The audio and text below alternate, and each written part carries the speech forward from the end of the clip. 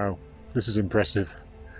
So day 15 of my GR11 adventure, and I'm in the Ordesa Canyon.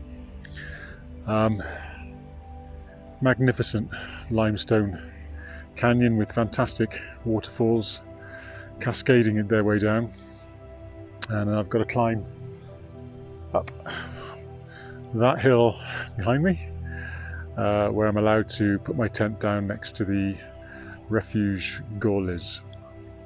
Because I'm in the national park, there are restrictions on camping. Now, last time I spoke to the camera, I was taking a rest day in Torla. I'm afraid that didn't pan out. Every campsite in Torla was booked out, so I stealth camped just outside the town and set off early this morning to make my way into the canyon.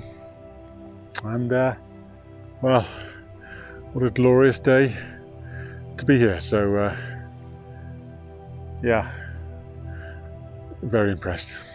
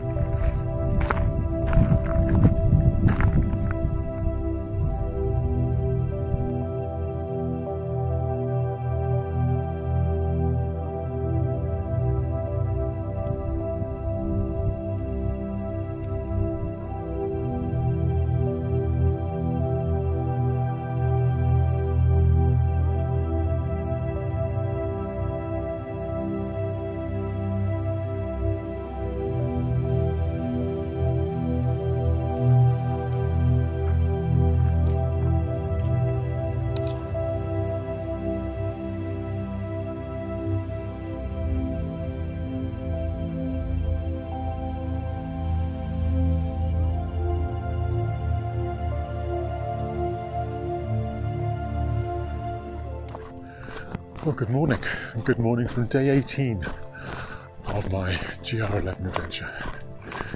Early start this morning. I'm heading down to the small town of Parzan to resupply. I'm slightly behind schedule, but deliberately so. When I originally planned this trip, I was to fly out on the 3rd of August, and 2 cancelled flights later, and the only flight I could get was to Madrid on the 30th of July. Now, I'd already built 6 spare days into my original itinerary, so I now have 10. So that's why I've been having some shorter days to pad it out a little bit.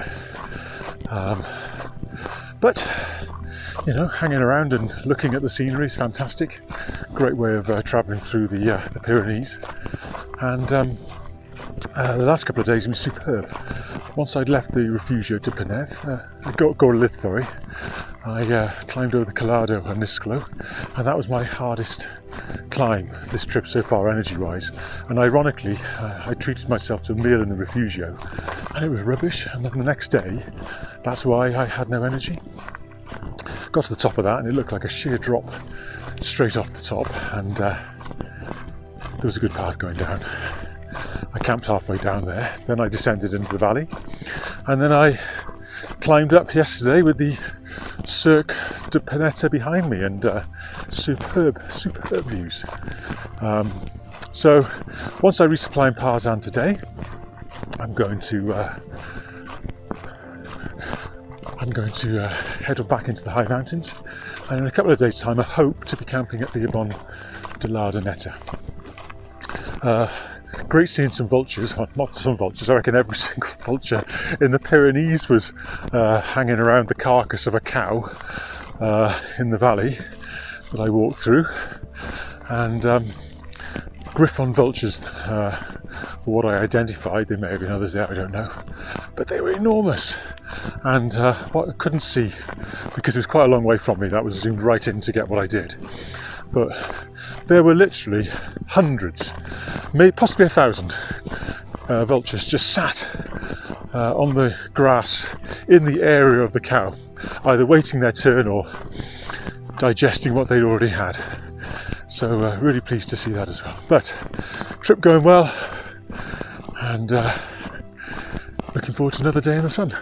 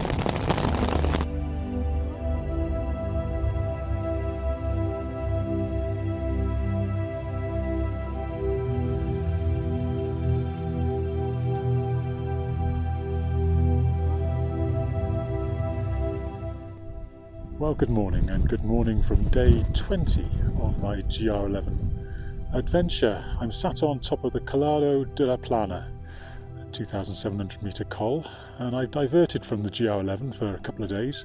There's a variation in the book which describes the GR11.2, and that's what I'm doing. So I've got some wrongs to right. I said in the second week, when I climbed the Cuello de Tabare, that I crossed the highest col. Well, strictly speaking, that was true for the GR11 itself, but because I've diverted from the GR11, I climbed a col yesterday called the Collado Arista, and that was 2864 meters, so higher, but strictly speaking not on the GR11.